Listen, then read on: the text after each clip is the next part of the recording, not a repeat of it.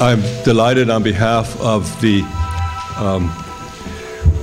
campus, I guess is the fair way to put it, the Institute, and of course the Peter Symposium here to welcome you all to this symposium. The Peter Sather Symposium has been, as you may know, a wonderful institution that has been I think we are now the 5th, 10th, my time flies when you're having fun, the symposium. And you may know that the name Sather is a very large name on this campus. Anyone who enters the campus enters through the Sather Gate. And that is a legacy that we are delighted to have associated with these programs. My name is Richard Buxbaum. I'm on the law faculty here and was once also, as is Dean Leonard, now the Dean of International Area Studies, when we had these programs. The program this year, as you see, is on a relatively current topic and at the same time a relatively hot topic, given the situation in which we and the United Nations find ourselves. Failed states and rogue states. What do we do about them? Do they exist? That is the theme, and I couldn't think of a more current and more vital theme. The program will be that we will have 2 principal presentations, both relatively short, even by Berkeley standards, which are shorter than the international standards, I assure you, and then 2 somewhat shorter comments in order to open it up as early as possible to a good discussion from the floor. Our first speaker, His Excellency Pierre Schori, is the ambassador and permanent representative of Sweden to the United Nations. He has had, of course, a long and distinguished career within the Foreign Service, but he also began, and for quite a few years was an active leader in Sweden's Social Democratic Party. Among his many experiences, I will not go through all the postings, but among his many experiences are that he was twice the head of the Election Oversight Committee for Zimbabwe. He had the distinction of being expelled from the country the second time. He has been very active on migration and asylum policies in Europe, something you might well expect, given his Swedish nationality. He has been Minister for International Cooperation and Development, again, a specialty of Sweden that is very important to us. I will reveal, it's not private, and we were just talking about it, that he almost also became the UN representative in Kosovo. The United States was what, perhaps to all our good, blocked his appointment there. But certainly he has had ample experience in hotspots around the country. And if anyone can tell us the realities of rogue and failed states, I suspect it will be Ambassador Schori. Please.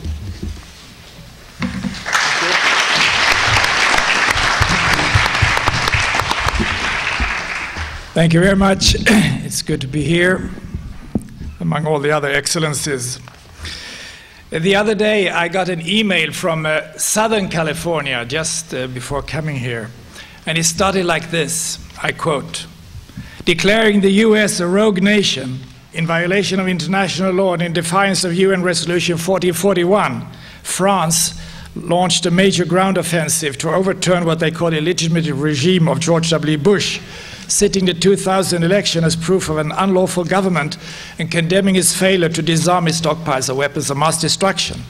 The US was further declared part of an axis of evil along with the United Kingdom and Israel." And so the political joker went on. Connecting in some way or another to the term rogue state to the United States is not restricted to a political prankster in Southern California.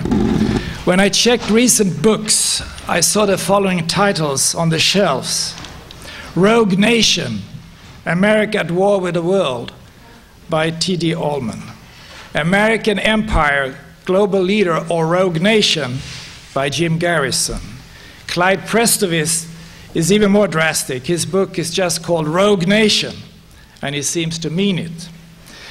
In this very open and soul-searching society, I also find other books with the titles like At War with Ourselves, Why America is Squandering Its Chance, Dreaming War by Gore Vidal, The Decline of American Power, The End of American Empire, and so on. Each one of us may agree or disagree with these authors, but I do think it is worthwhile to start out talking by definitions when it comes to so-called failed states and rogue nations, and the role of small states and multilateral processes. Looking at the latest developments in the Middle East, some may argue that the Sharon government is moving closer to giving Israel some features of a rogue state. The targeted assassinations of Palestinians violate, obviously, international law, as does the occupation of Arab territory. And turning illegal occupation into permanent annexation only aggravates the situation. And the double standards when it comes to dealing with Israel and the UN resolutions by the United States is not lost on the wider membership of the World Organization, and it casts a shadow over our work. Israeli policies also contribute enormously in keeping the Palestinian nation in a sad failed state situation. Years of political support and billions of dollars from the European Union have been effectively sabotaged by Israeli destructive measures. The term failed states is, however, not only demeaning to my mind, it's also too blunt a definition when it comes to addressing the problem in question. My compatriot Gunnar Myrdal was once commissioned to study the race question in the United States, and it resulted in a book called American Dilemma. He also wrote extensively about the developing world, and he called the weaker states, he called them the soft states. The United Nations never speak of failed states. There are instead of a number of other terms like LDCs for least developed countries, SIDs for small island developing states, and LLDCs for landlocked developing countries. The prize for the ugliest acronym goes, however, to the World Bank for LICUR, which stands for low-income countries under stress. There are 13 LICURs in which almost 500 million of the world's most disadvantaged citizens live. 10 are African countries, one is Papua New Guinea in Asia, one in the Caribbean, Haiti, and one in Europe, Tajikistan. There are 49 LDCs, 45 SIDs, and 30 LLDCs. And most of the world countries, poorest countries, are LDCs, of course, and the overwhelming majority of them are African, 34 out of the 49. Speaking of solidarity, or the lack of solidarity of it, Kofi Annan launches a so-called consolidated appeal every year to donor countries. For 2004, the appeal is targeted to help the most vulnerable of our fellow human beings on Earth. The General Secretary asked roughly for $3 billion in humanitarian aid in order to save the lives of 45 million people. Everything indicates that this target will not be met, not even halfway. At the same time, billions and billions of dollars are quickly raised for Iraq, an oil-rich country where no one hungers and where there is no HIV/AIDS. And yet we know that poverty and despair, injustices and humiliation feed violence, wars, and are a breeding ground for terrorists, potential terrorists.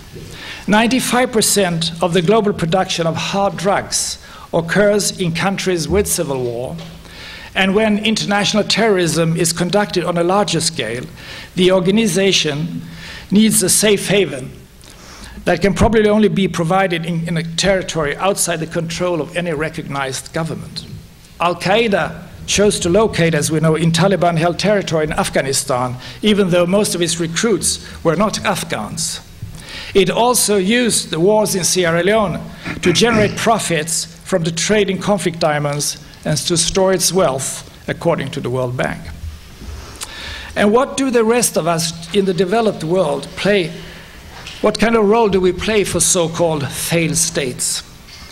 Colonialism, apartheid, Cold War rivalry have a fair share of that responsibility in the present sad state of affairs in many fragile and war-torn countries.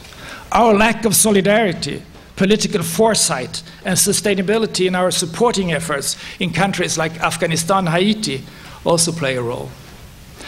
The question of so-called humanitarian interventions to prevent genocide and ethnic cleansing cannot, of course, be avoided after Rwanda and Srebrenica and other horrors. And there is not yet consensus how this can be achieved, but the nomination of a special advisor to Kofi Annan to prevent genocide is a step in the right direction. Apart from unspeakable human suffering and loss of life, the economic costs also are huge. Bosnia, Cambodia, El Salvador, Haiti, Rwanda, and Somalia cost outside powers in economic terms a total of $85 billion. The role of small states in today's hegemonic world is perhaps reduced when it comes to so-called hard power, but nevertheless they are vital in the world architecture. The sheer number of small states is surprising.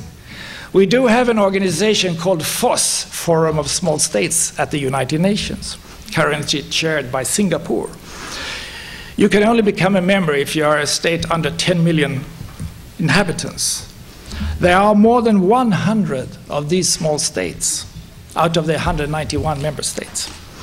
Norway is one, and Sweden is, but we are pushing the 10 million barrier soon. Politically, small states can be very important in acute situations and crises. Think of the courting and arm twisting by the US in the Security Council during the search for a new Iraq resolution last autumn. But those small states on the Council, states like Cameroon, Chile, and Guinea, resisted. And whom did President Bush call personally after the recent escalation of resistance and deaths of occupying power soldiers in Iraq? He called the Prime Minister of Britain, the President of Poland, and the President of El Salvador. There's a big country for you.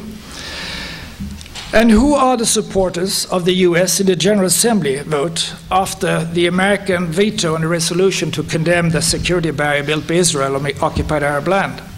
Israel, yes, of course, but the others are Micronesia and the Marshall Islands, speaking of small states.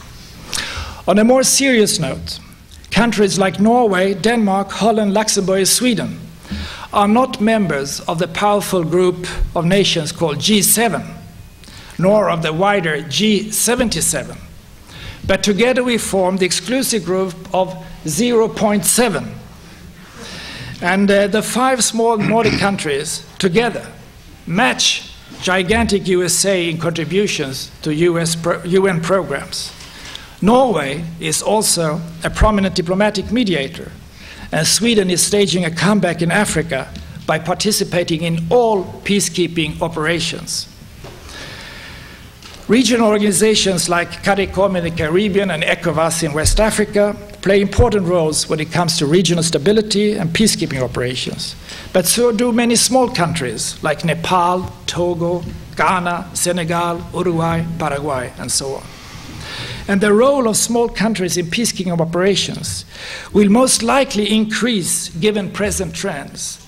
The UN is currently running 15 peacekeeping operations with 60,000 persons serving as military personnel or civilian police. The 2 latest interventions under UN auspices are Ivory Coast and Haiti. And new peacekeeping operations are being considered in Burundi and Sudan, while Iraq and Cyprus are in waiting. Altogether, we may have about more than 70,000 people, men and women, under UN flag this year, reaching an all-time high. The US participation is vital, of course, in many places, but Americans are not everywhere. In the Democratic Republic of Congo, 53 nations are participating. 40 of these are small or medium-sized nations. There is one American, Mr. Swing, but he's a UN employee, Kofi Annan's special representative. Having visited the DRC recently, I was struck by the new phase of UN peacekeeping operations. It is no longer military presence alone performing military tasks only, but a multifunctional, multinational, long-term operation with robust, comprehensive mandate. MONUC, as it is called, started with a Chapter 6 mandate, not able to use force, without the right to use force in order to prevent, for instance, human rights violations or to protect civilians. But after the violence last summer in the Ituri province in eastern Congo, the Security Council finally took its responsibility and adopted a new resolution on Chapter 7 for MONUC 2. And today, over 11,000 peacekeepers and other UN personnel keep the peace, protect civilians, assist in building schools and roads, setting up a national unity army and police corps, run hospitals, nutrition centers and radio stations, go after rapists and other human rights offenders, promote gender issues, rehabilitate child soldiers, all this in cooperation with the transitional government, local authorities, and the civil society. Outside support is coming from a host of donor countries, the World Bank and the IMF, and the whole of the UN family. And the UNDP is in charge of the so-called DDR programs, that is, disarmament, demobilization, and reintegration. These programs are precisely the opposite to what the occupying power under Mr. Bremer did in Iraq, leaving tens of thousands of young men and soldiers without work. Relations with the neighbors are being improved. The situation in the DRC is fragile, but on the right track. And for South Africa and China, it is their first peacekeeping operation ever. The key word behind the MONUC success for me so far is legitimacy in the form of a UN mandate. It looks like nation building there. And in fact, you cannot separate effective peacekeeping from post-conflict reconstruction and nation building. You can see again the opposite in Iraq. No real plan for post-conflict. In Washington, I remember, some used to say that, I quote, nation building was the triumph of the nanny state. And they refused to see the US being a global social worker. I hope that that attitude is changing. I could also go into Haiti as another case in point, una muerte anunciada, as Garcia Marquez would say. Couldn't we all have seen the writing on the wall? A century of malign neglect, wrong-minded interference and occupation, a decade of missed post-conflict programs, extreme poverty and despair. If there ever was a case for the prevention of conflict, relatively easy to handle, this was it. But there was a hands-off attitude and a quick fix hope, and also an ambition to stay away from what Jesse Helms called foreign rat holes. The people of Haiti are paying today a high price for our indifference. It is now good that we have a UN-backed multilateral solution on the way. Robert Rothberg, the president of the World Peace Foundation and author of a book on Haiti, has reminded us of past failures. When the United States restored Aristide to power in 1994, it began helpfully to reintroduce democratic practices and rebuild Haiti's social and physical infrastructure. US Special Forces and Green Berets constructed rural schools and jump-started local economies. But under the influence of a negative Congress majority, the US and then the UN and the OAS missions gradually withdrew, leaving the new national police force partially trained, the national economy faltering, and the judiciary subservient to the executive, and corruption and narco-trafficking continue to flourish. Let us all hope that we all have learned the lessons of prevention and post-conflict action from the debacle in Haiti. Rothbay argues convincingly, to my mind, that the UN-backed mission will have to be committed to Haitian development and reform for a minimum of 5 years, some say even 20 years. Democracy takes time. It will most likely not be difficult to mobilize resources and long-term commitment from the world community this time. There are questions to ponder, however, in the aftermath of what happened in Haiti. I won't go into that.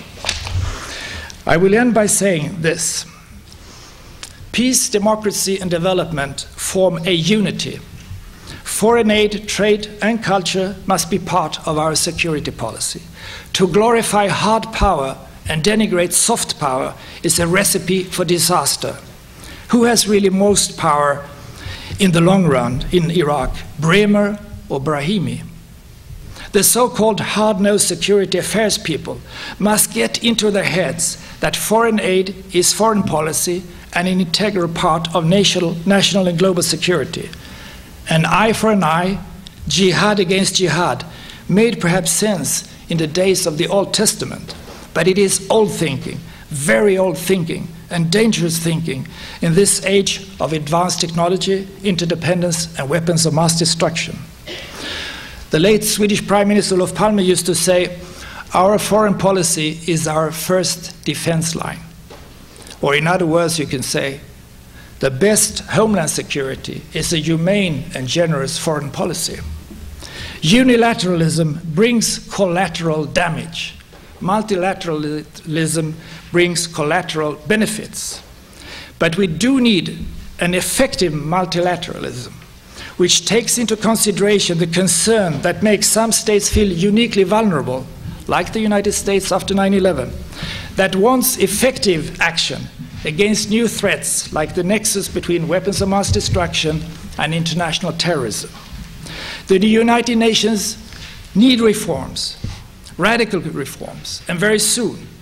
And sorry to say, we cannot live by San Francisco rules any longer. The United Nations is not a perfect organization, but it's precious, as Kofi Annan has said. And in the struggle for a better and just world, where no man or woman should have to live in rogue states or fragile states, but live free from hunger and fear, there is no better hope than collective and sustained action through the United Nations.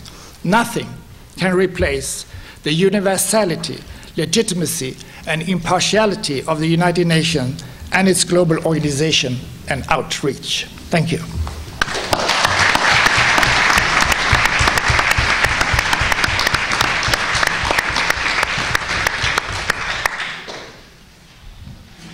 Thank you, Ambassador Shorey. Our next speaker, Geir Pedersen, is also, or was for many years, almost 20 years, a member of the Norwegian Diplomatic Corps. He had stations in China, but I would say the two most interesting elements before his current position are that he was a member of the Norwegian team to the secret Oslo negotiations between the PLO and Israel that led to the Oslo Accords. This is now, think of it, more than 10 years ago. And in the last 3 years of his, or 4 years of his service in the Norwegian Foreign Service, he was the Norwegian representative to the Palestine Authority. In last year, in fact, just a year ago, this month, I believe, Mr. Pedersen moved to the United Nations, where he was appointed director of in the Department of Political Affairs for Asia, Pacific Division, and the Middle East. So I think, again, this is a relatively central and certainly a current position from which to provide some views on the topics of this symposium. Mr. Pedersen.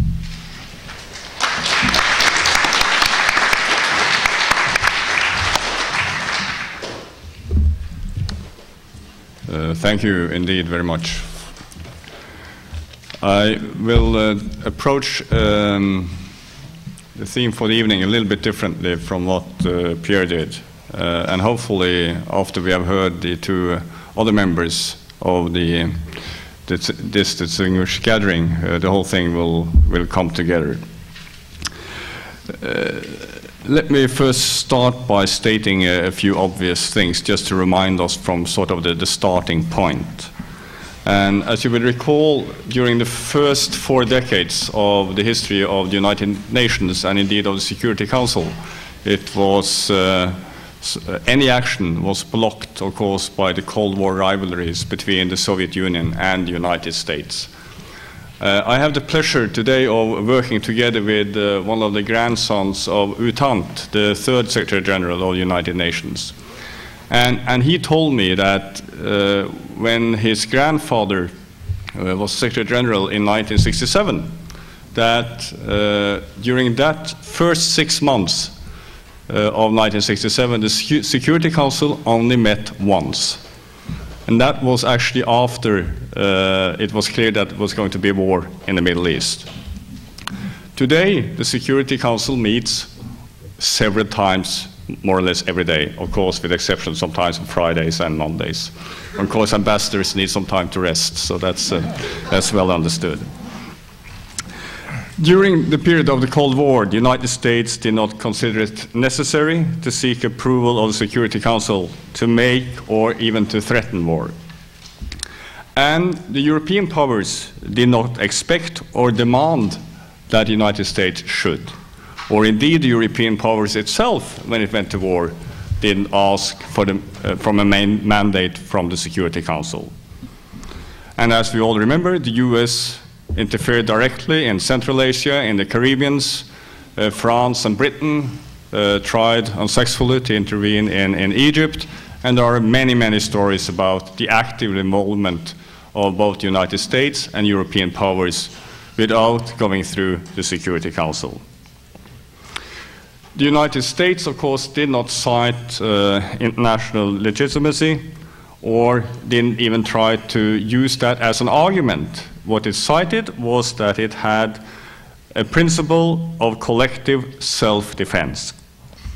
And of course, this was based on the perceived threat in the Western world from Soviet communism. It was a much easier life, both for the United Nations and for NATO and its allies. Today, radical militant Islam has indeed not replaced communism as an agreed ideological threat to Western liberal democracy. US and parts of Europe indeed do not seem to have the same perception of the threat against them. And of course, they also therefore give different answers on how to handle this very big challenge. As the German Foreign Minister Fischer stated after the war on Iraq began, what do we do when our most important partner in making decisions what do we do when our most important partner is making decisions that we consider extremely dangerous? On the other hand, what should Mr. Bush and Mr. Blair do if they are correct in their assumption that global terrorism poses unprecedented threat to the civilized world? And let's also remind ourselves that actually 1999 is not very many years behind. And in 1999, what happened? Yes, of course, NATO, the United States, Europe and the United States together went to war in Kosovo. Did they ask for the approval of the Security Council? No, they did not. And why did they not? Because they knew they would not have a majority, or they would not be able to have a resolution in the Council because of resistance from China and Russia. So actually France and Germany that highlighted the principles and the importance of a unified Security Council to go to war, actually only a few years earlier went to war without that very mandate. I think it's important that we remind ourselves of this fact. And it's also important to remind ourselves that actually Henry Kissinger was one of the people who very clearly argued against and pointed out the dangers of going to war in 1999 without a mandate from the Security Council. Blair, I believe, is perhaps the one who has delivered the most convincing argument in favor of going to war. 5th March this year, he made a speech in England where he sort of laid towards its audience bare the principles for why he thought it was important to go to war. I was actually thinking of going through this a little bit more in detail, but I will not do that because it would take too much time. But let me just sort of highlight a couple of things from that speech which I think is important to remind ourselves about. Blair calls the threat real and existential. He further argued that politicians had no choice but to confront this threat, whatever the political cost. And this, of course, is because the alternative, the possibility that terrorists might get their hands on weapons of mass destruction, was too awful to contemplate. Is it true? Then the question is, of course, is it true that the threat of global terrorism has altered what Blair called the balance of risk, so that actions like the one against Iraq can be justified by considering the worst-case scenario if actions is not taken? Blair's argument can easily be confused with the so-called doctrine of preemption. But I think it's more helpful to understand it as a doctrine or a principle that I would call the principle of precaution. And that is that when states are faced with risks with uncertain and potentially catastrophic downsides, it's always better to err on the side of caution. For Blair, then, the burden of proof is said to lie with those who don't play the risk of disaster, rather than with those who argue that the risks are real, even if those risks might be quite small.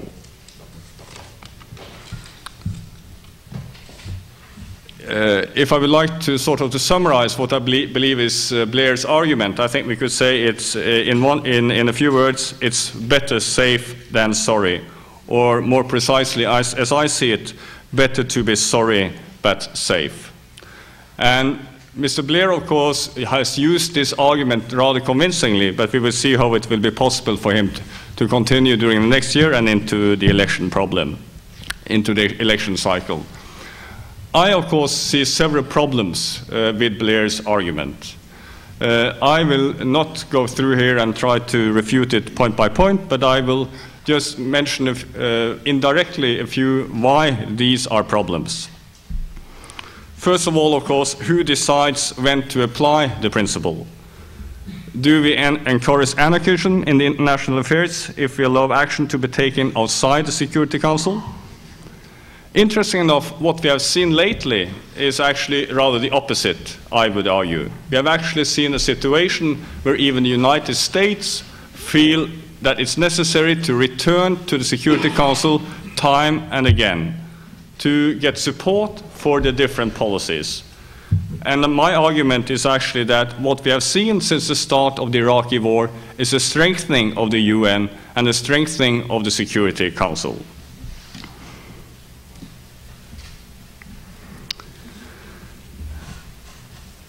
My next point, if war is really necessarily the most effective way in dealing with the question of terrorism and weapons of mass destruction? I believe this is difficult to make a convincing argument either the one way or the other. We have seen that even the US and Great Britain has chosen different ways of handling these questions. When it comes to North Korea, it seems clear that Blair and Bush are not prepared to go to war. They will try to use negotiations. Interesting enough, this is also an area where they're not willing to bring it into the Security Council. This is kept outside the Security Council, as we all know. When it comes to Pakistan, it's even more interesting. It's a situation where actually you have seen proliferation of nuclear weapons by Pakistan, but Mr. Bush has chosen actually to cooperate actively and to co-opt Mr. Musharraf's regime instead of confronting Musharraf's regime. And then, of course, India is a completely different example. Then we have the example of Iran, who also proves a very difficult example. Here, Britain, Germany, and France took the initiative to lead in negotiations with Iran and try to stop a more aggressive American policy, and so far they have been rather successful in that initiative. And then, of course, perhaps the most complicating example of all is, of course, Israel and their nuclear weapons. Then we have Afghanistan, and that's why I say it's difficult with an argument one way or another. Because I think when it comes to Afghanistan, most of us accepted that it was necessary to go after a state who actually sponsored terrorism, and that it was necessary to attack al-Qaeda cells in Afghanistan. Then, just also to mention another example, Syria and its support of Hamas and Hezbollah. It's a situation and a country we have to follow extremely carefully.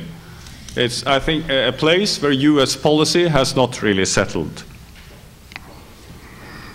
Let's say that the war on terror is successful in Iraq. Let's move to Iraq.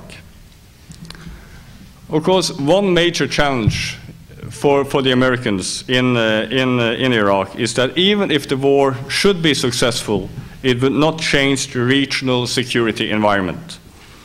That even for a new Iraqi democratic regime, it would be a challenge to develop a security policy if the regional situation continues to be unstable. I will not go into any detail, but of course Iran is a challenge, Turkey for Iraq would be a challenge, Syria would be, and so would Saudi Arabia. So what would be the alternative to go to war? Are there other ways of handling this crisis? The Bush administration itself has indicated this, and so with Mr. Bush's speech last November, when he indirectly launched the so-called Greater Middle East Initiative.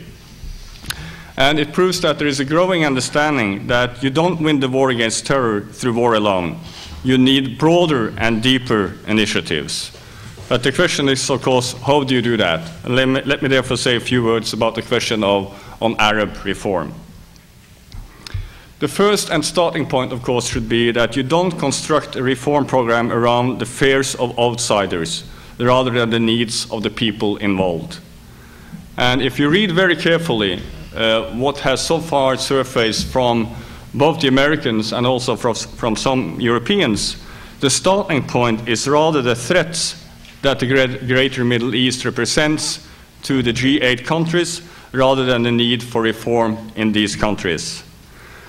And if you are ever to see real democracy in the Middle East, I think it's important to see that this is a challenge not only to the leaders of the Middle East, but it's also a challenge for the policy in Washington.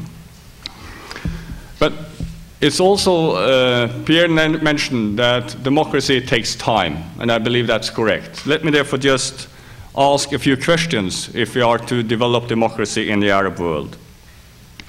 How do we maintain national unity, let's say in Iraq, without imposing it by force once minorities have been given the freedom to speak out and to organize themselves? How to ensure that political parties develop in ways that reflects differences of a policy rather than ethnic, religious, and regional divisions? And how to construct a political system which allows the wills of the majority to prevail while simultaneously protecting the rights of the minorities?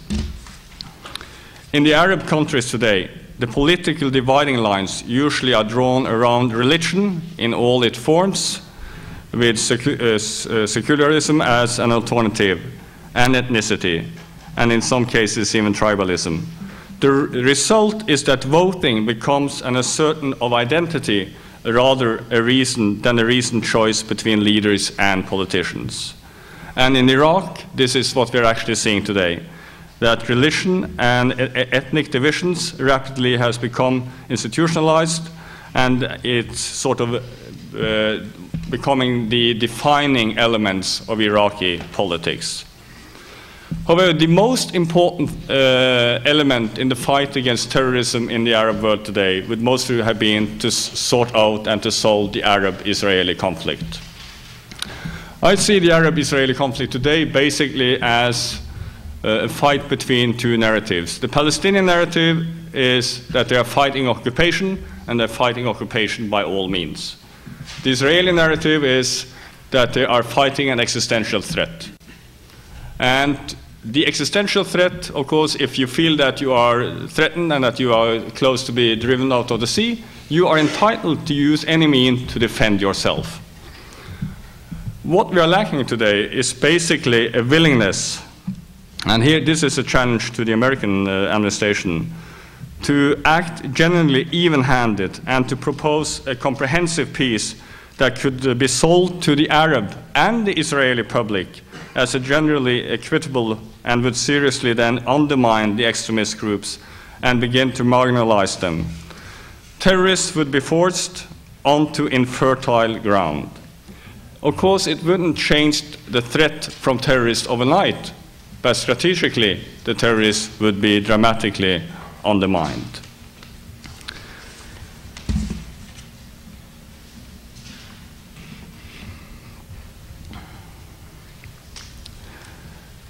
Of course, the question of failed or rogue states is a complicated one, and because it also involves sort of challenges in wide and different areas.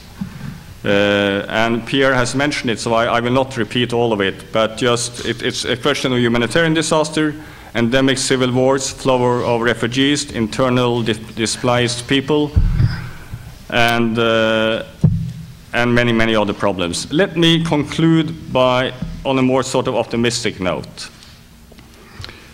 During the past decade, global security, and this is a claim I would like to make, has undergone an extraordinary and largely unnoticed sea change.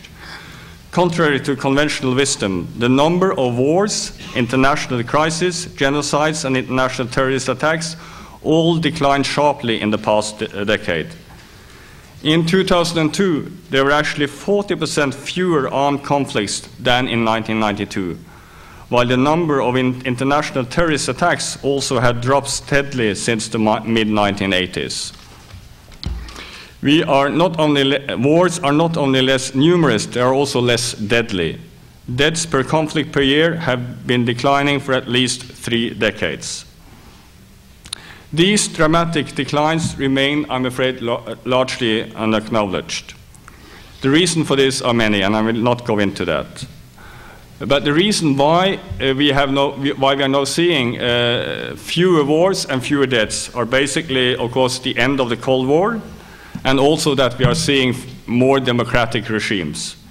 But thirdly, and for us perhaps the most important observation, is that this is not only due to the end of Cold War and the emerging of new democracies, but also that the Cold War liberated the UN and allowed the UN for the first time to play the global security role its founders had intended.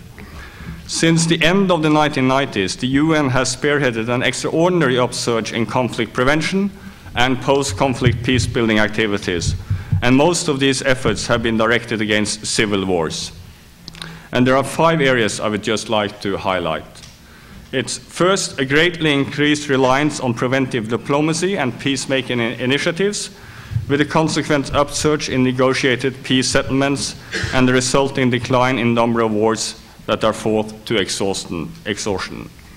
2, an equally dramatic increase in complex post-conflict peace operations, and Pierre has mentioned some of them to you, involving an ever-growing range of peace-building activities that have helped to prevent reoccurrence of armed conflicts.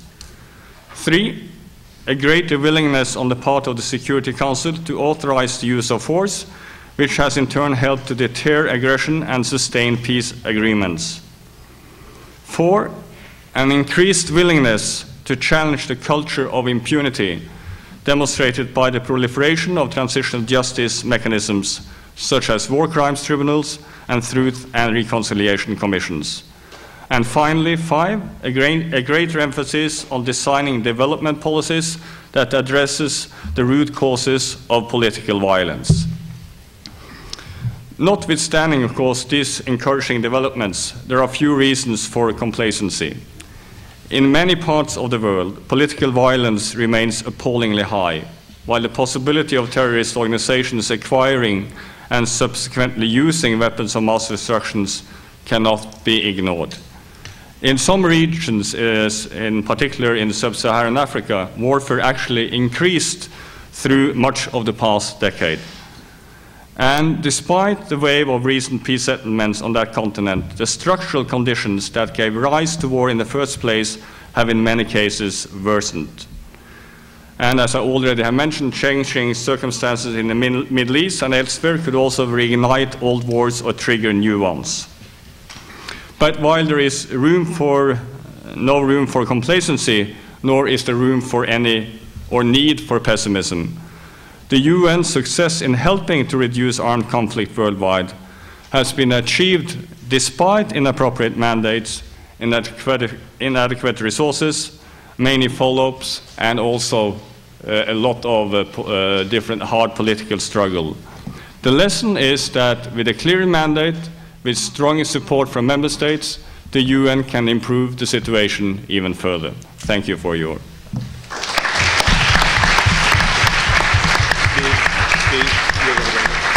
You're going next. No, next.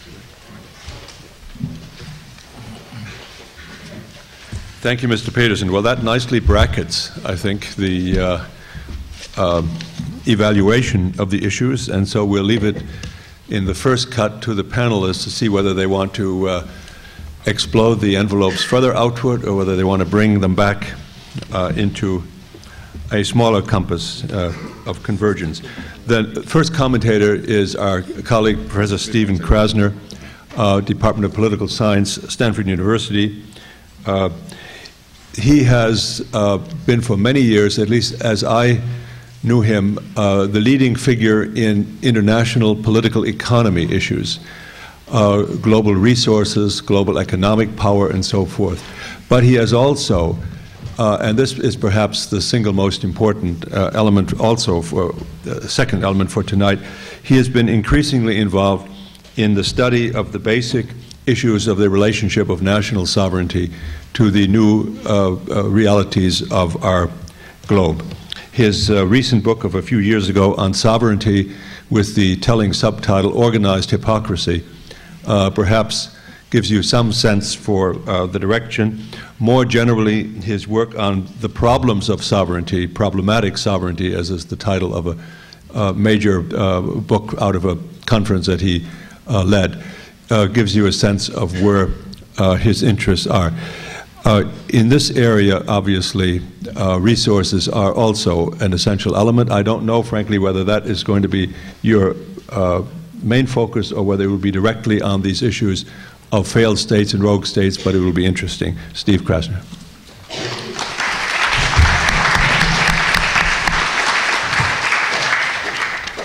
Thanks a lot, Dick.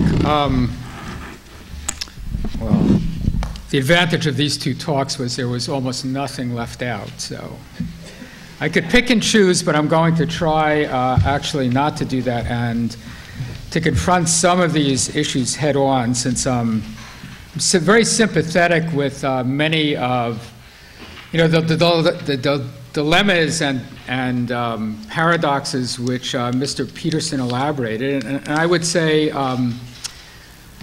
I'd like to say I disagreed with almost everything that Ambassador Shuri said, but in fact I disagreed with everything he said. So it's hard for me to say anything that I didn't disagree with. So I will actually try to confront some of these issues head on.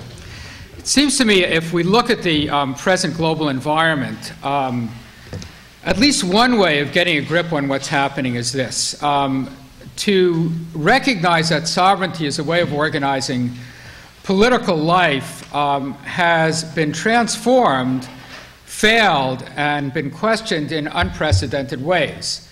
There are areas of the world, if you think about sovereignty as a set of well-governed states that have effective control over their own territories, that are recognized, that are autonomous in the sense that they set their own domestic institutions, there are still a few states in the world that operate under this conventional kind of umbrella of sovereignty. The US is one, Japan is another, China is certainly a third. and there are a few others scattered around the world, and they do fit the conventional sovereignty model. If you look at Western Europe has been utterly transformed by the European Union. Europe's experience in the 20th century was that they managed to kill 100 million people, and if the United States hadn't intervened, they would have ended up being governed by the Nazis. That was not a very good outcome if you're thinking about how the sovereign state system was supposed to operate. Or maybe it would have been the Nazis and the Soviets, but some combination of the two. Not very attractive. Europe has, since the late 1940s, transformed itself. The member states of the European Union are not conventionally sovereign states. Europe has created, through a set of voluntary agreements, supranational institutions like the European Court of Justice, the Commission. They've created institutional mechanisms for supermajorities in many specific areas of foreign policy. The European states are no longer autonomous, and they are no longer juridically independent. And for most Europeans, this is an extremely good thing. And I would say for the world, it's basically a very good thing. And it has also clearly created a set of institutional arrangements, at least for Europe, which have been extremely positive and productive. It was not obvious in 1991 that Central Europe was going to become a consolidated set of democratic regimes. Maybe you would have bet on it, but you couldn't have bet on it with certainty. One reason I think this has happened, and happened as smoothly as it has, is because the European Union has been such an effective institution. It's been a tremendous magnet for the consolidation of democracy in Central Europe. And it's created a set of incentives that allowed Central European political leaders essentially to move in only one direction. Even if you look at the situation in the Balkans, which is very messy and not that attractive, in the long run, one can imagine a European solution for the Balkans. And it's easier to imagine a European solution exactly because Europe does not envision Bosnia or Croatia as conventionally sovereign states. Slovenia is already on its way to being a member state of the EU. So that within Europe, you've had, I think, a transformation of conventional sovereignty. That's what's happened on one end of the spectrum. On the other end of the spectrum, sovereignty is a mode of governance. If it hasn't failed, it's doing extremely badly in many parts of the world, of which sub-Saharan Africa is the most obvious. And by doing badly, what I mean is, if you're looking at life expectancy, measures of per capita income, human development indices, they've fallen in Africa, for the sub-Saharan Africa as a whole, over the course of the last 2 decades, and they've fallen in most sub-Saharan African countries. That also was not obvious. I was a Peace Corps volunteer in Nigeria from 1963 to 65.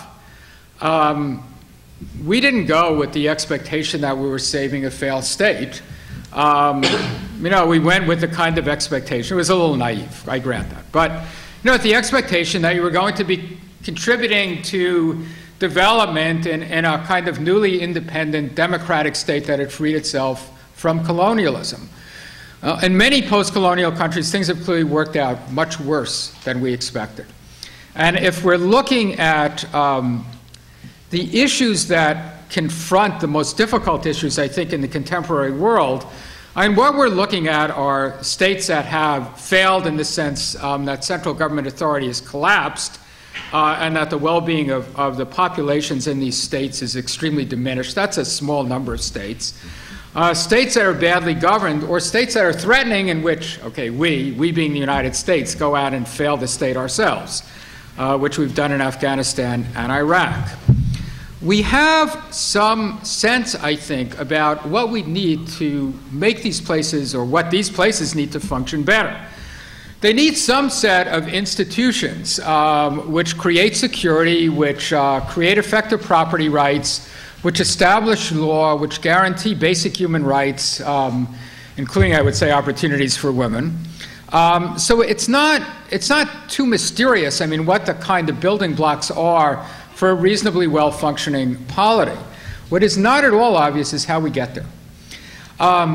There's one way in which we might get there, which is kind of optimistical. I'm not at all sure it's right, And that is that places spiral down, they kind of hit a bottom, and they get the opportunity to remake themselves. I think that's probably too optimistic an assessment. It's an assessment that would say to the wealthy industrialized world, actually, what we should do is just leave these places alone. State building is a messy process. It was certainly an extremely messy process in Europe. It's a messy process in other parts of the world as well, and we might do just as well to step back. If we did that, we'd obviate, I think, some of the difficulties that we're now confronting if you're looking at conflicts between the United States and Europe. That's not likely to happen. I think it's probably an incorrect prescription, although I'm not totally sure about that empirically. I think what's more likely to happen is that external actors will try to play some role in creating more decent institutional environments in these places that are not functioning very well. There are ways to do that which are very conventional, like governance assistance. There are ways to do that, which some of you have heard me speak about before here, in which you might want to think about creating new institutional arrangements, which I call shared sovereignty, in which you try to get better governance by systematically engaging external actors in domestic authority structures in badly governed states. The most obvious place where this would work, or could work, would be oil exporting countries. Oil has been an engine, basically, of degradation, autocracy, and actually negative economic growth. The reasons for this are pretty well understood. You have a lot of oil. If you have a state with a lot of oil and you're an ambitious person in that state, there's one thing you want to do to make yourself rich and powerful, and that's seize control of the state apparatus. That's what's happened in in every third world country, in every developing country that's discovered oil. And the two places where it hasn't happened are Alaska and Norway. But they had pretty well-developed institutional structures to begin with. You know, so if the starting point was Norway, it would be much easier to deal with this problem. One thing that you might think about doing for oil exploitation, this is a shared sovereignty idea, would be to create an oil trust. The board of directors of the trust would be appointed both by the oil exporting country and by some external actors like the World Bank. The trust would actually be domiciled in another country like Norway, for instance.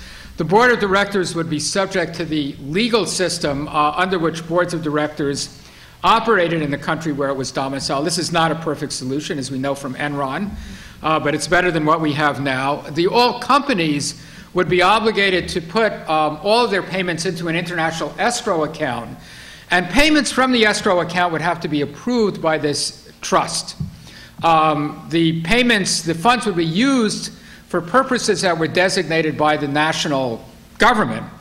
But if you had the trust actually overseeing the expenditures, you wouldn't end up with the kind of situation you ended up with in Nigeria under Sani Abacha, where $5 billion, or God only knows how much, money ended up in foreign bank accounts.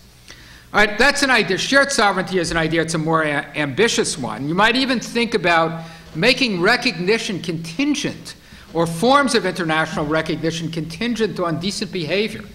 You know, it's not clear that you automatically, if you have a state that's extremely badly governed or extremely abusive in terms of the way in which it treats its own population, it's not obvious that you want to give it automatically diplomatic recognition or automatically give it a seat in the United Nations, which is something that's extremely valuable and almost everybody wants. All right, if we think about these more ambitious ways of dealing with bad governance, and I would say even some of the less ambitious ones, if we think, for instance, about a Greater Middle East initiative, which is certainly something that the Americans and Europeans could think about together, I have to say when I listen to Ambassador Shuri, I despair, and I mean this genuinely, and not as a kind of policy statement, because I think his views are indicative of a division between the United States and Europe, which is deep and real, and I worry about how many places it will be bridgeable. All right, let me suggest why I think that's the case. All right, there's the obvious problem, which, I mean, I wish I could say it was transitory, but I don't think it is. The United States has a heck of a lot of power, and Europe doesn't have very much. If the Europeans were actually willing to commit the level of resources that the United States commits to military activity, they might actually be able to balance the United States, and that might not be a bad thing at all. I see no indication in European domestic politics that that's likely to be the case. I mean, the biggest European country, Germany, is in no way going to double its expenditures on defense and reconfigure what it's doing with its military. So that's a structural problem which I think will be with us for a long time. The United States spends more money now on its military apparatus than the next 20 countries, that's one figure, or than everybody else combined in the rest of the world. This is not something which is going to change quickly, A. So it's not surprising, soft power, hard power. If you don't have any hard power, it's not surprising that you would talk a lot about soft power. That's what any international relations scholar would tell you. The second problem, though, I think is also one that's deep and real, and it's related to the success of the European Union. If you were a European in the late 1940s, if you were someone like Robert Schuman, who was one of the kind of progenitors of the European community, and you would never in your wildest dreams have imagined that the European Union would have emerged as such a successful institution. It would have been mind-boggling. No one would have guessed it. And I think if you ask how that happened, I mean, there are a set of peculiar circumstances, but certainly one thing that happened was that European leaders enunciated a set of aspirations for what the world should be like, and lo and behold, they were actually realized. Now, you can argue that there may be material reasons for this, or that the U.S. played a major role in this in terms of providing a security umbrella, but regardless, these aspirations were actually realized. And they have been a major motivation, I think, in a major way in which Europeans look at the world. If you look, for instance, at the Kyoto Protocol, all right, it's a nonsensical agreement. And if it was implemented, say in the United States, it would be a world depression, which would be absolutely devastating. All right, so why do you have this kind of, I mean, Europeans know this as well as Americans. It's not a mystery. Why do you find this tremendous difference of views on the Kyoto Protocol? I think it's because there is this sense in Europe that by enunciating aspirations, values, putting them out, discussing them, they actually you can alter people's basic views about how the political system can work. And Europe can look at the European Union and say, you know, it actually happened. Germany in 2004 is certainly very, very different from Germany in 1938. And while the European Union isn't the only thing that's contributed to that, it's certainly one thing that contributed to that. I think Americans, and this has been traditional, not exclusively, but it's certainly true now, have looked at the international environment much more as a set of issues that have to do with realizing material objectives, some of which are security and some of which are economic. And maybe it's not surprising, again, that the most powerful state would do that. I mean, the Americans have certainly also had certain aspirational goals, and some of them are reflected in the present administration. So I think this difference between seeing the international environment as kind of as working through a set of aspirations on the one hand, and seeing the international environment as working through a set of material goals on the other, is a second, aside from the power differences, a deep disagreement between Europe and the United States.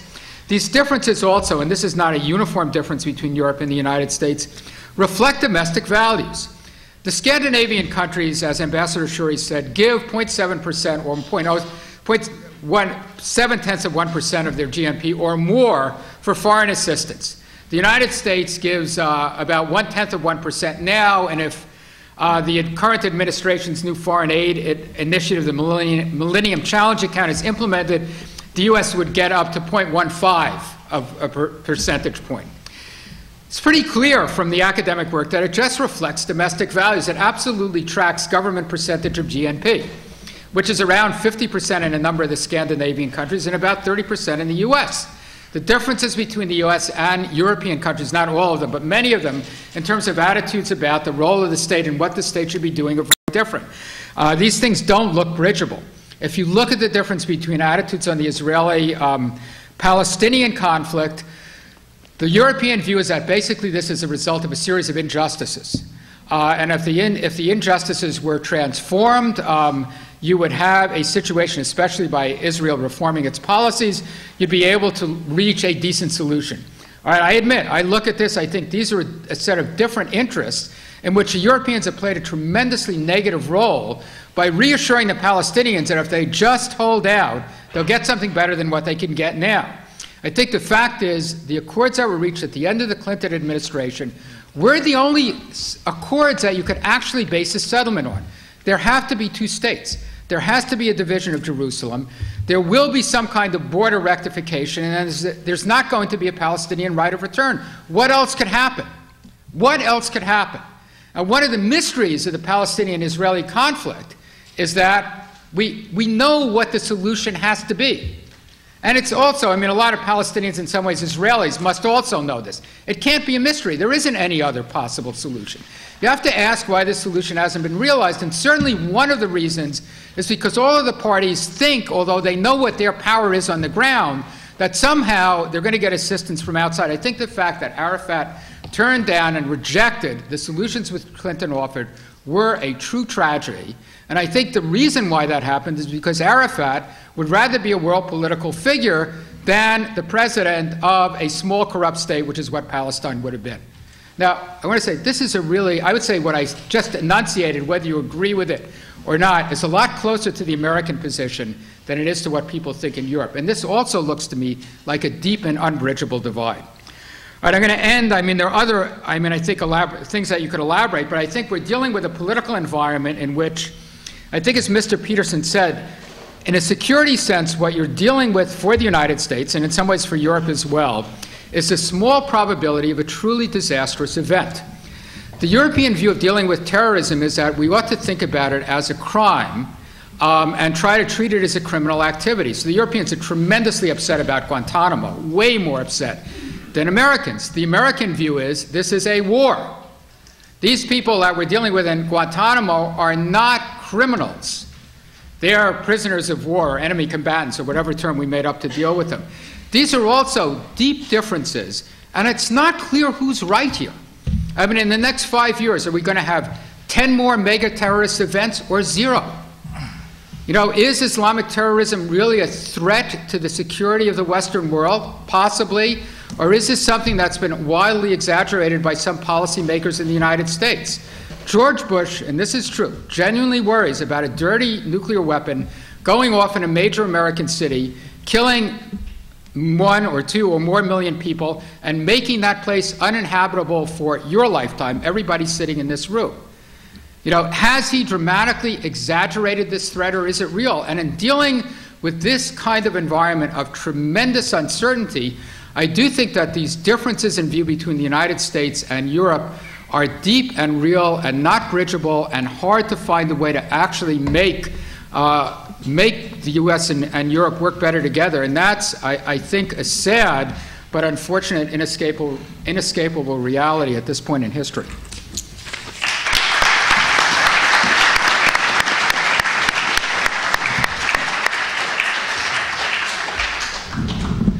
David, you have a Herculean task in front of you. Yeah. Professor Karen is a colleague at the School of Law. He holds a major position in the field of public international law there. He has been on many commissions in the field, including most recently the United Nations Council Compensation Commission, dealing with the compensation claims from the first Gulf War. He writes in this field, and perhaps the fact that he began his professional life as a salvage diving officer in the U.S. Navy will give him a unique perspective on where to come here. David.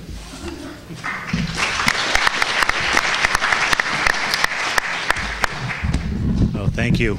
That was quite a performance. I don't think I have as coherent a reply. I think one thing I would have learned from not being in the Navy but being in our Coast Guard when I served during Vietnam, there is no unbridgeable gap. It's all a matter of listening, and listening is hard to do. And I would say that's to both sides in any situation. Well, our topic tonight was failed states, rogue states. What to do? How do we do it? I have to say, it's not so much that we end on an optimistic note or a pessimistic note, but perhaps just a determined note at the depth of these problems that are confronting us. What was said, not said by our commentators? On the one hand, one thing certainly from Ambassador Shorey, and I'm I'm listening also here to Professor Krasner. On failed states, we're not saying that it's not our problem. On the other hand, it is somehow wrapped in sovereignty about the choice we will make about that problem. There is some comfort in the idea that it's not totally not our problem. But what I found when I made a transition with both the ambassador and Mr. Peterson's remarks is obviously I don't picture them, they are Western Europe, but also I picture more here there's a very strong UN influence. Their answer in part, certainly on how we do it, is that we're doing it multilaterally, we're doing it with the UN, and there is a certain confidence there. When I was listening to Ambassador Shorey, there was a dissonance for me because on the one hand there was a great discussion about states, and on the other hand a discussion about people, a discussion about sovereignty, and at the same time something about shared governance. So on the one hand we heard numbers of states. We heard about 100 states with less than 10 million people. To me that's something coming out of the UN, this counting of states, as opposed to the question of the emphasis on the people themselves, the problem of what is a failed state, trying to define it. We had a narrow definition from Professor Krasner. I think we're all in agreement it's hard to define it. On the narrow end, there probably are not many. On the broader end, a failed state is actually just a manifestation of tremendous poverty in the world. That's not to say it hasn't existed before, but the inequality is tremendous. There are 6.2 billion people in the world. 5 billion by World Bank estimates are below the world poverty line. Now, we started talking about the Secretary General. The statistic to us was 3 billion for the 45 million most at risk. And his frustration to see such a small number as opposed to the number being spent on security. There's a similar frustration expressed by the President of the World Bank, where his responsibility, he views it as somehow addressing the status of these 5 billion people. And when he sees virtually all donor money being somehow aimed toward the 20 million in Iraq. So a very small percentage. 5 billion, we have to remember that's 5,000 million, right?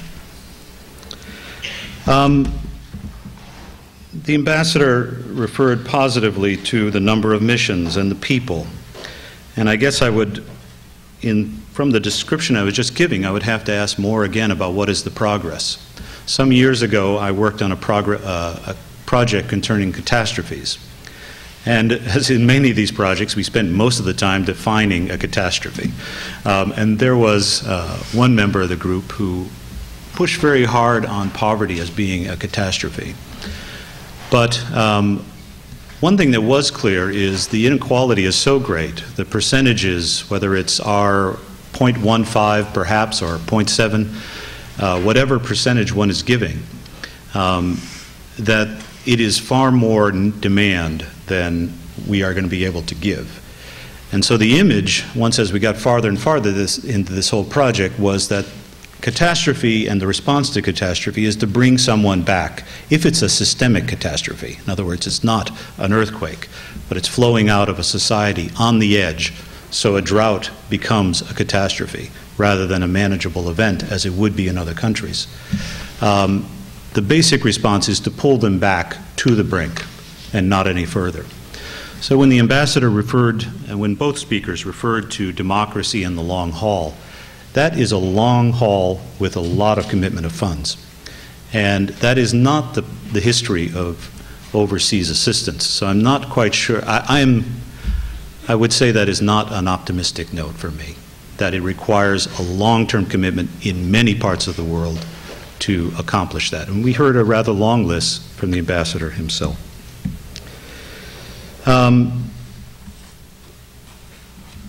Mr. Peterson, he was more concerned with the rogue state, and he mentioned the balance of risk.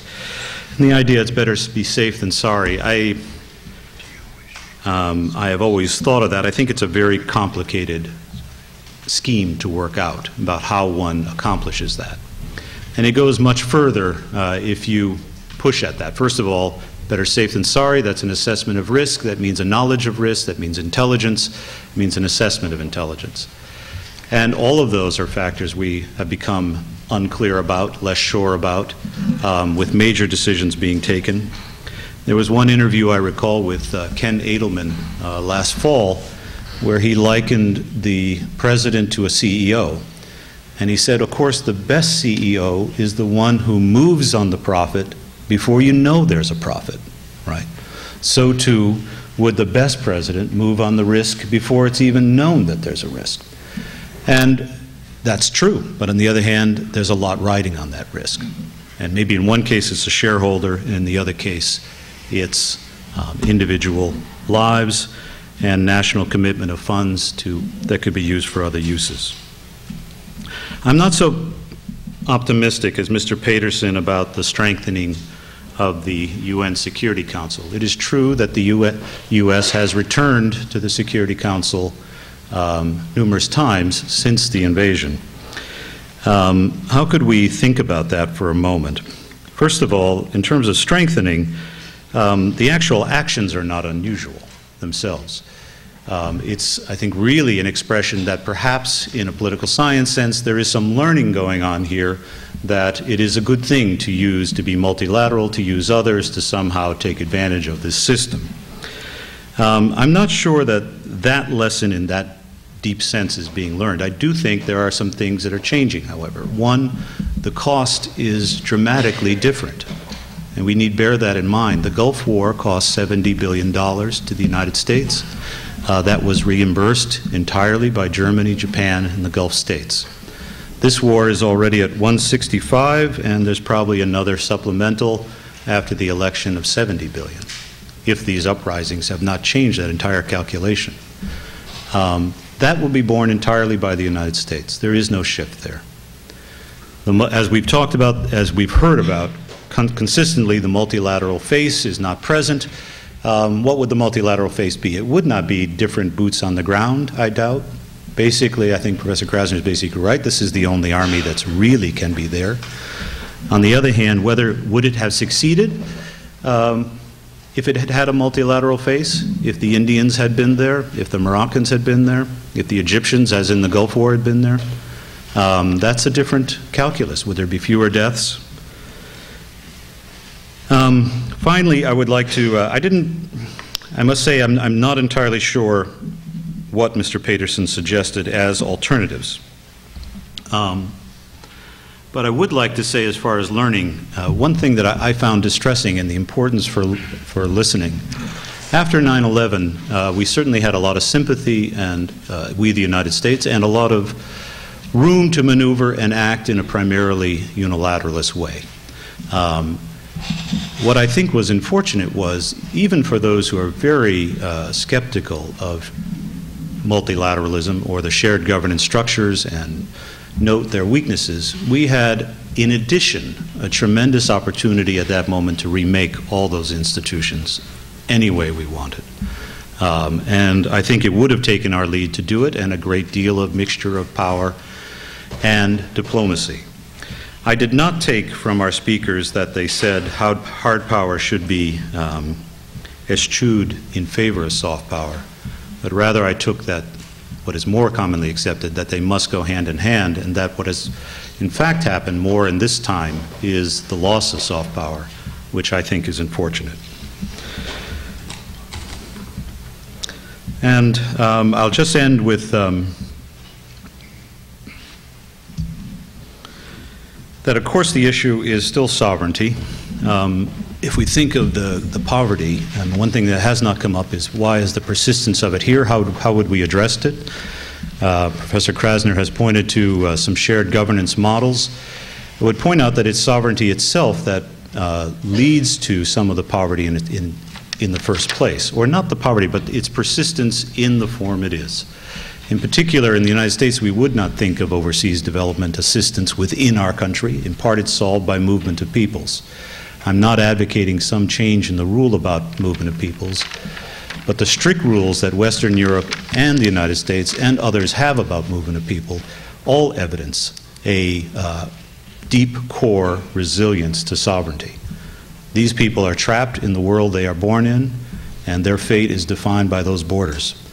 And we do send some assistance to those countries, but that is our sovereign choice also, and sovereignty is buried very deeply here. Thank you.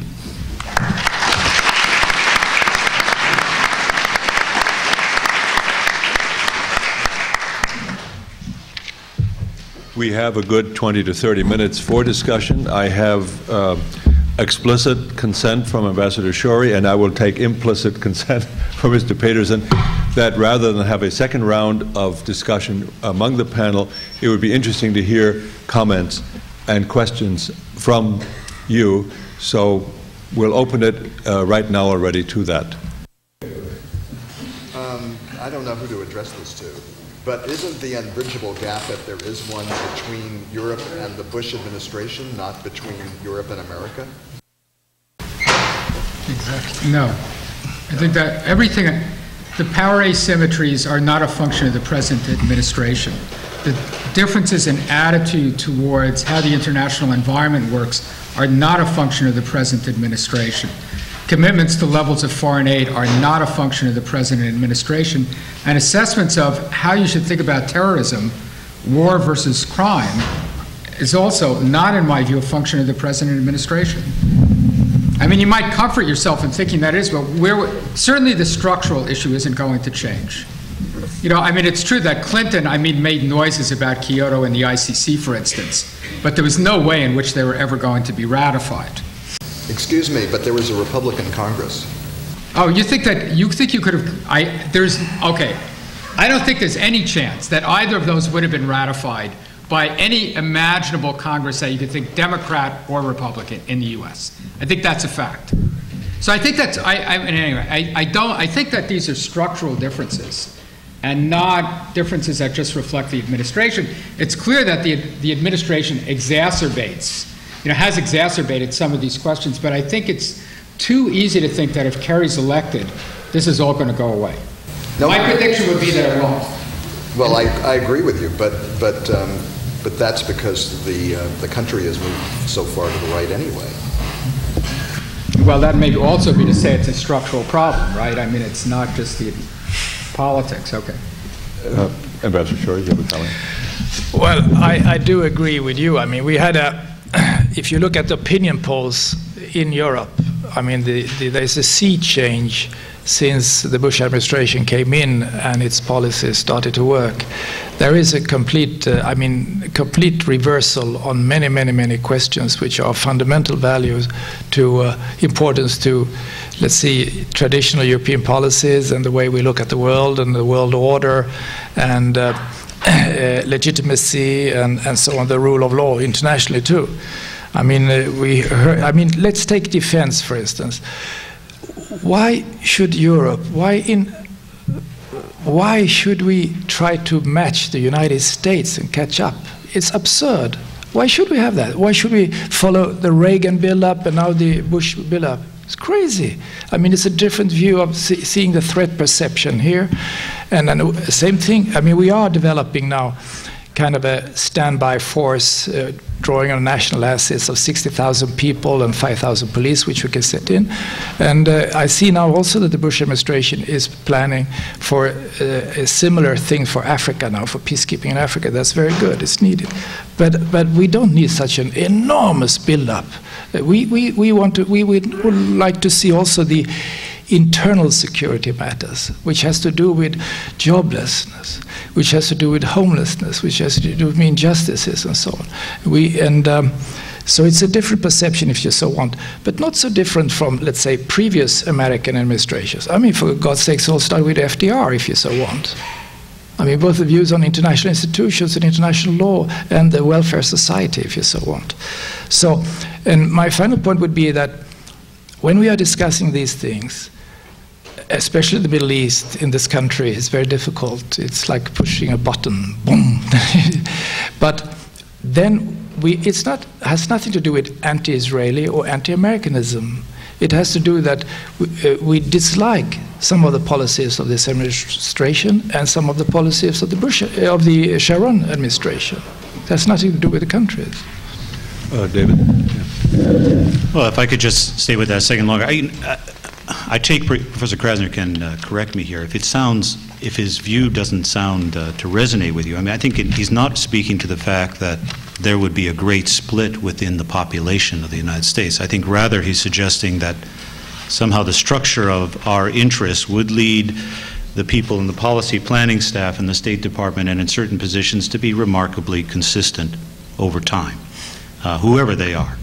Now, what I would like to disagree with for a moment is we did a study of multilateralism, and Professor Krasner used the word exacerbate. And there are a number of editorials that suggest that all this administration has done differently is it's spoken its mind too clearly, thereby bringing about this change within Europe, and please reduce the tone. And in the work we did, what we found also, I don't think it's only that, and that was not our conclusion, that actually there is a withdrawal from process, withdrawal from education of one another. If you take Kyoto has tremendous problems. I wouldn't say it's nonsensical. It's a very tough problem about how to deal with it. But as compared to the Clinton administration and previous administrations generally, the Clinton administration has a similar interest analysis that was described. But they would have stayed at the table, they would have educated others, they would have thought about what is the best agreement for the world, if not for us, what is the best agreement that we might someday join, because at some point or another we're going to have to do something about this. That was partly my last comment. We could have not, instead of, our basic approach was to withdraw from meeting after meeting. After 9/11, 1 month after, we scuttled the biological weapons inspection protocol that had been developed for 7 years. Now, why did we do that? I mean, there are reasons to do it, but we could have remade that as strong as we wanted to. Now, the problem was we didn't want it as strong as we wanted it to be. But, again, there is an attitudinal problem, and I don't think they're learning on that point, but this administration per se. Yes. In many of the EU states, citizens feel either apathetic or negative towards the European Union. And I was wondering why you think this was, and also what the impact was on the goal of listening, as Professor Karen ended with. On the goal of? I didn't get the first part of listening. Well, I think, Steve, since you spoke about the EU, maybe you should tackle it. What class did you learn that in? Yeah, I mean, the question was, in many EU states, citizens seem apathetic or uninterested in the EU, and what does that mean if we're thinking about listening? Okay, first, I don't actually know what the data is. I mean, I think over time, there's actually been an increase in kind of measures of European identity and the extent to which people identify themselves as European. I don't think what you're saying is wrong, but it doesn't belie the fact that if you look at a lot of European policy, it's been transformed up to this level at Brussels, which is a very extraordinary thing. And that if you think about, I mean, especially where I was alluding to Central Europe, the fact that you had this magnet, this tremendous lodestone to which Central European states were attractive is very striking. I mean, to be a member state of the EU, you have to accept, I don't know, hundreds of thousands of pages or however many it is of European community law. It's really amazing. So I think what you're saying, I mean, may be absolutely accurate. But I think it still doesn't belie the fact that the European Union is really an extraordinary and I would say historically unprecedented institution and a real departure from conventional sovereignty. If I may add and I don't think it's going to disappear, even though you might have this level of apathy in some countries. I'd like to ask you, though, just in that connection something. Would what you have called the European approach post-war to these issues, perceptions, categorizations, so on, would they be that much different if we still had a peaceful but independent set of European states, at most involved with each other in a kind of customs market, but otherwise still fully independent? I'm not sure I see that it is the European Union and its dominance in what began as economic and market affairs that have really created this sea change in attitude that you're describing. Okay, you know more about this than I do. So I could make an argument because, like, I'm a professor and that's what we're trained to do. But it wouldn't indicate that I knew what I was talking about. But the argument, the only thing I would say here is that, and I have no evidence for this, okay, is that you had these aspirations, and it's kind of amazing how far they were realized. That's all I'm thinking. And the realization of the aspirations confirmed that this was really a viable way of approaching international relations. So it wasn't just calculating, it wasn't just Volkswagen thinking, oh, we're going to have a bigger market if we integrate.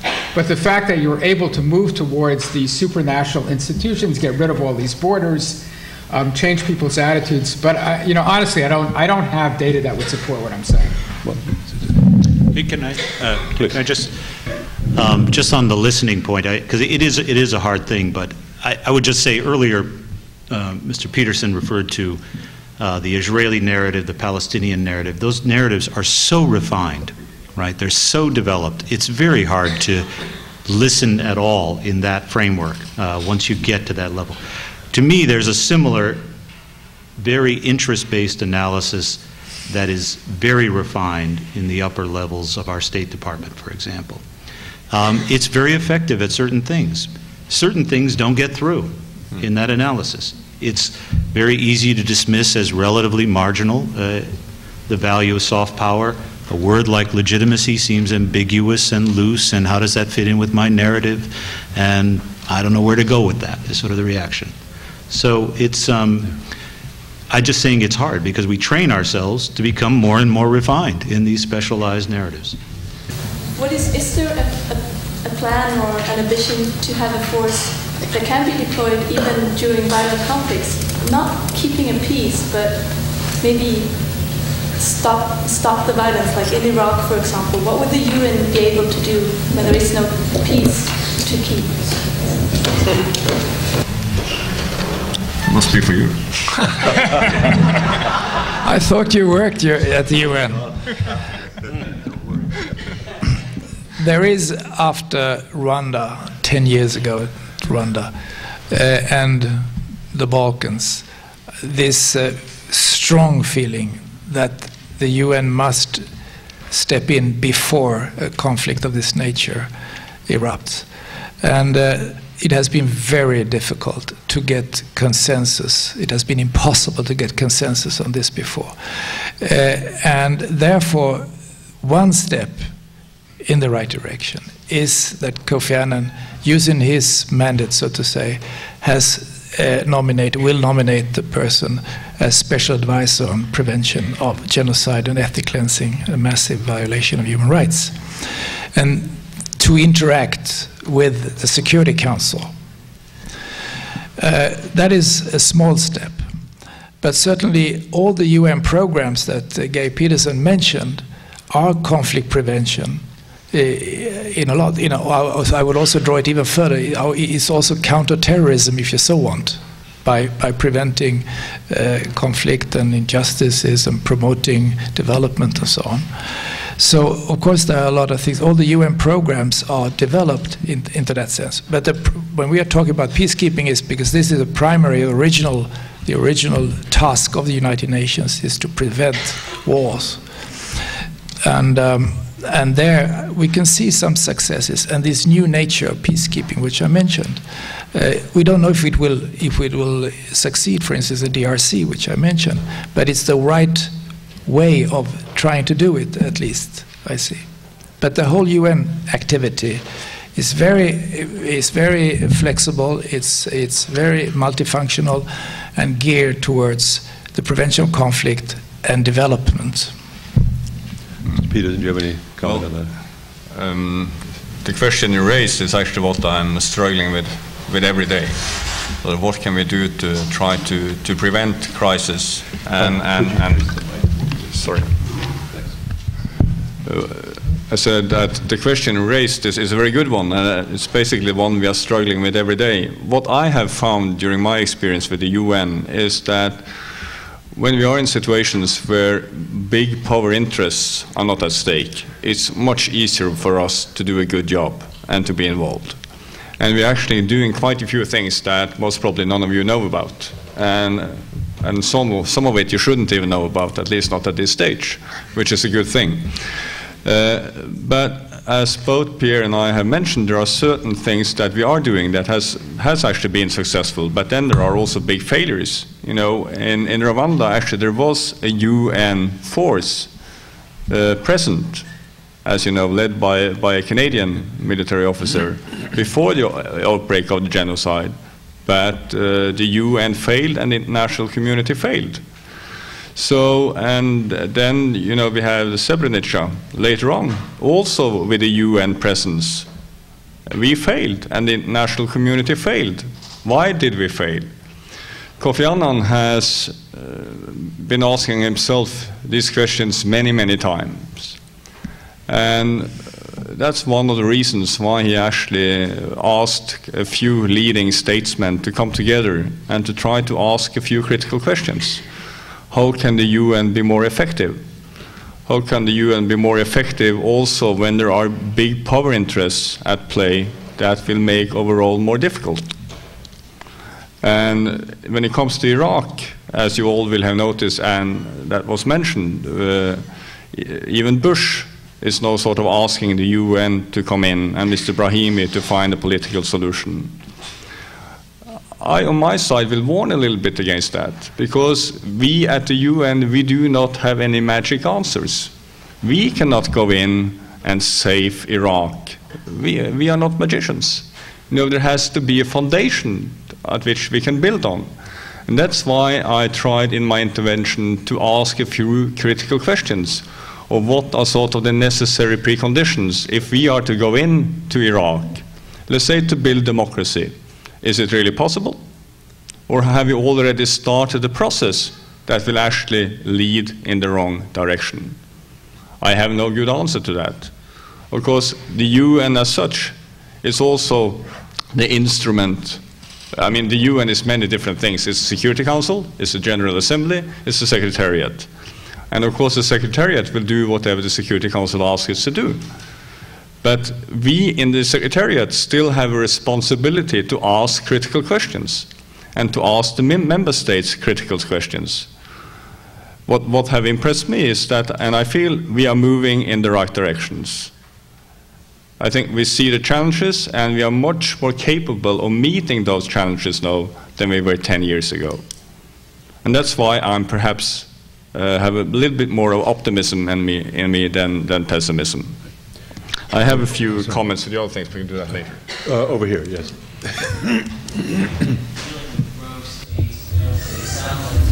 Some cooperation between Europe and the US, and that a gulf sounds like it's opened up between the two. Do we think that gulf is stabilized, or are we on a trajectory to keep growing farther and farther apart in the future? Well, actually, you might have some views on that, Mr. Peterson, just from the UN side. Yeah. I didn't really hear that clearly, but you asked if you thought we were growing in different directions. Well, let me say that first of all, when we talk about Europe, I think it's a simplification. I have noticed with great interest that when it comes to Europe, actually at all important foreign policy decisions, Europe is not united, it's divided. And that is not only Great Britain, but and it's not only old Europe versus new Europe. Europe is a very complex political entity. And what you find is basically that what is defined as national interests is still what is, I believe, is sort of the defining element in their foreign policies. I do agree that there is both a problem of process, is a problem of sort of selling the US policy to Europe, but there is also a problem of perception. And what happened with the Bush administration was basically that there were so many decisions were being made, and I agree that there were a lack of process, but it was also that too many things were following after each other. So Europe started to see this as a pattern, as a unilateral pattern. But then I actually believe that there would have been a difference. If Mr. Clinton had still been a president, he would have been able to sell this in a very different way to the European public. I actually believe that selling the selling, the package would have been very, very different as well, and would have made a difference. And that's why, even though it's correct that there is a structural problem, Europe is also, I mean, you can also sell a policy to the European public, which makes it easier for Europe to actually agree. So I'm actually not, when it comes to the real dividing lines, I'm not really sure if it is between Europe and United States, or whether it's actually the dividing line is basically through Europe.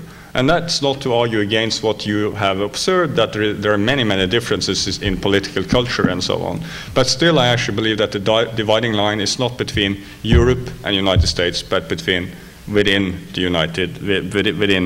Europe. May I? Oh, sorry. I might just say that when it comes to getting at the root causes, if we accept that, when it comes to so-called failed states, and then I think there, Europe, UN, and also the United States are united in, perhaps not yet in the analysis with the Bush administration, myself, not yet, I would say, but still, there we are united how it is important to combat poverty, to get development, trade, and so on. So there I see no problem, really. And when it comes to fighting terrorism, if we just imagine that we had only Afghanistan, I mean, there we went in, we were united, but we couldn't go kind of all the way because there was this distraction of Iraq, distraction of resources, of interest, of focus, and we are struggling now with Afghanistan. But we all are united there. Still, we want to get at the root causes there to stabilize and develop and so on. And we are united with the US in this. So Iraq was such a big distraction in many ways and scared so many people, also in Europe, of where we are going. I wonder if I could make a point about Secretary General Annan. When he was here several years ago, when we had our celebrations, 50th anniversary of United and so forth, he made a very passionate point here at Zellebach that, and this comes closer, I think, to the failed state, rogue state situation, that the issues for the next century were not going to be Pache, China, and the US, great power rivalries of the sort at the beginning of the 20th century. They were going to be the problems that population increase, population explosion, resource depletion, health and ecological questions were going to create. Right? And that there were the grounds for concern about failed states. The rest would be epiphenomenal in a sense. I don't know whether we have lost our nerve in terms of looking at those very large issues, right? And that perhaps looking at the issues of Europe versus the United States on the perception of where the risk is in categorization may be a diversion from that issue. I wonder whether anyone has any views on that. Steve? Yeah, I actually had no intention of, when I came up here this evening, of speaking about the U.S.-European gap. I want to respond to this, underline something that Mr. Peterson said as well. This fact that you've actually had a reduction in conflict is a very striking fact, and I think the data, this is from my colleagues Furon and Leighton, is that the number of, the increase in the number of civil wars have tended to last for a long time. The increase over the last decade in new wars has not changed very much, but there has been a substantial increase in the number of wars that have been ended. And I think, at least one place to look to that is to look to the UN, to look at peacekeeping operations. So it's actually been successful in a way that has not, I think as Mr. Peterson said, been acknowledged. And it's striking.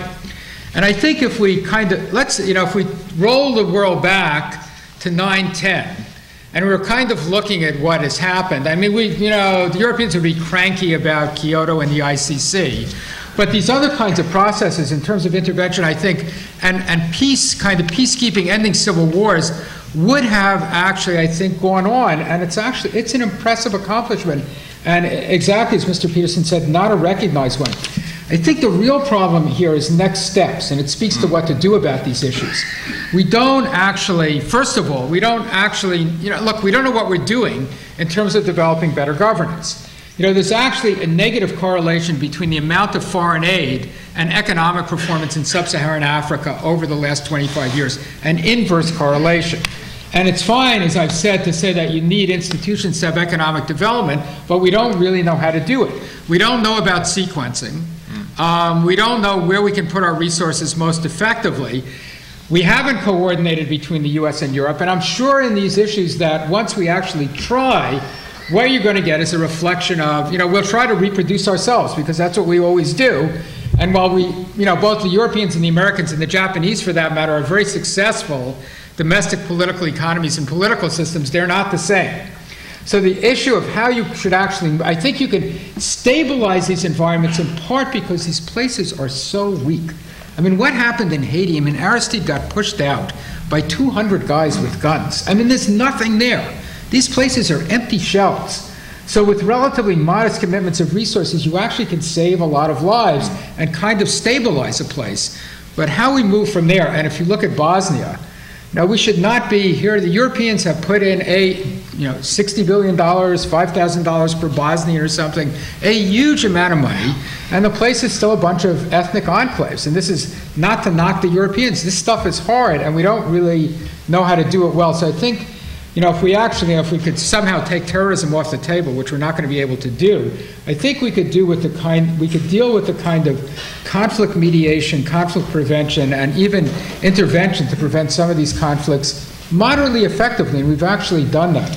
But thinking about addressing Dick's question about how you actually create better institutions, boy, I think we're really at a loss. And I'm going to babble for one more second. Look at the debate between democracy on the one hand and the ideas that you need better governance on the other hand, totally unresolved.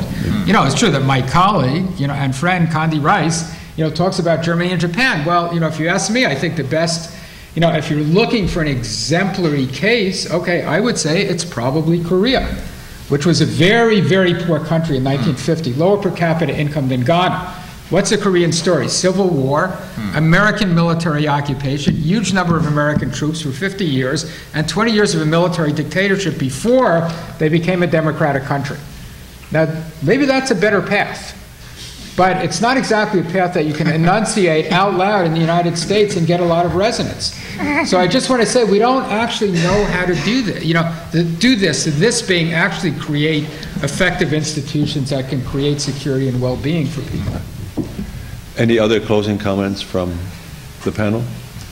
Well, as you know, the concept or goal of the symposium is to promote the understanding of political, economic, and cultural issues. I think this evening has certainly been a central example of how that happens. But it is also important to know that this is a collaboration over these years between the University of California, Berkeley, and the Norwegian and Swedish Consulates General in San Francisco, who have been principal supporters of the possibility that we can bring groups like this together. So not only do I want to thank the panel, of course, for their contributions, but Consul General Ari Norheim and Consul General Barbara Osher are the ones here who have made it possible for us to be together and meet this panel. So on our general behalf, I would like to thank you and your governments for this support.